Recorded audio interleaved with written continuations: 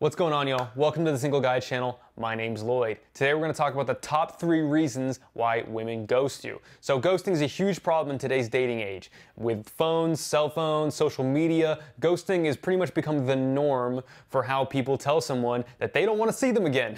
And they don't tell them, they just don't interact with them, okay? So usually what happens with ghosting is that at first she found you attractive, at first she liked you, at first she was talking to you, responding to you, excited to see you, but then the messages slowly stop coming in. They take longer and longer to come, and then eventually they stop coming at all. So what is going on here? Why did she stop doing this? Okay, I could make this video, an hour long telling all the reasons why a woman is going to ghost you. We could go in depth in each one, but these are the top 3 that I've seen, and usually it's one form of this or the other that gets women to stop responding to your messages. Thing number 1 is you started acting really needy, or she just encountered neediness from you. Basically, when a woman encounters neediness, nothing is going to repel her faster than you doing this. Why is neediness one of the most unattractive things a guy can do? Because as a woman, she needs a guy that can help her take care of a child. If you're the needy one in a relationship, she's got to take care of 2 children.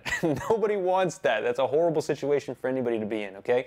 And although she's not always thinking about having kids, biologically in her mind, that's what's kind of happening, okay? Women do not like neediness in any shape or form. They don't even want it for a guy that they're just trying to hook up with, okay? But if you did hook up with her and then you start showing neediness, expect her to not want to hook up with you again. Thing 2 is going to be not showing enough interest. If you show too little interest in a woman, she's going to think you're not interested in her, and she's going to go for a guy who is showing you more interest. Now, a lot of times guys mistakenly think that they have to just not show any neediness and that will take care of the problem. No, you also have to show some interest as well too. Just ignoring her or just being so aloof or just acting like kind of a douchebag is probably going to repel her, maybe not as fast as neediness will, but it definitely will repel her. She's going to say, this guy's not really into me, and maybe another guy's showing her more interest. She's going to go for that guy, okay? So if you're not showing enough interest with her, ask yourself what you can do to start doing that in a non-needy way. Showing interest in a non-needy way is inviting her to do cool things with you.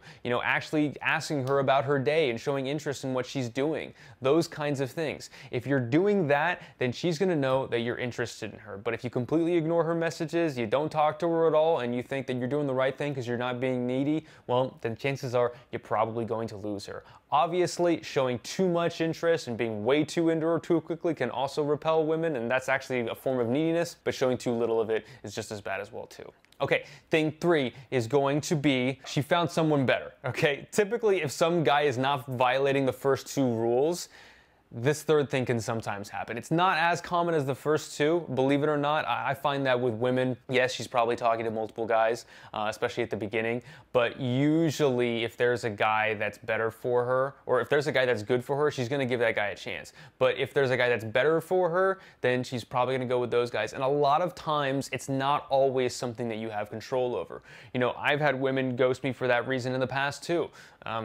Not recently, but basically there was this one situation that I had with a girl I remember way back in the day. We were talking for a while, and what started to happen was I started to notice that she stopped responding to my messages, and it was going really well, and I was like, I don't really understand what the problem was.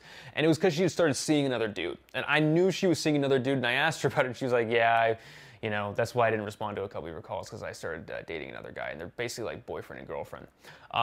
The problem that I couldn't control was that she lived in another country, and this was actually during, I think, the start of COVID. Not much I can do there.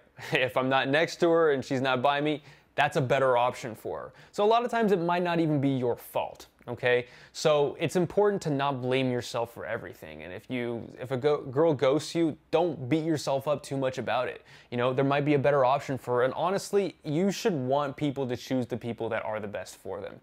If she was better for somebody else, then she wasn't the best thing for you, dude. And as a high value man, understanding that is going to make you a lot more confident and just improve your interactions with women in general. You're not going to be as tied to the result as much as some of the needy guys or some of the guys who are too much of an asshole are tied to, and that will free you up to actually be yourself and just have a better dating life overall. So hopefully you've seen from these 3 things, there's one commonality between all of them, and that's basically if something changes.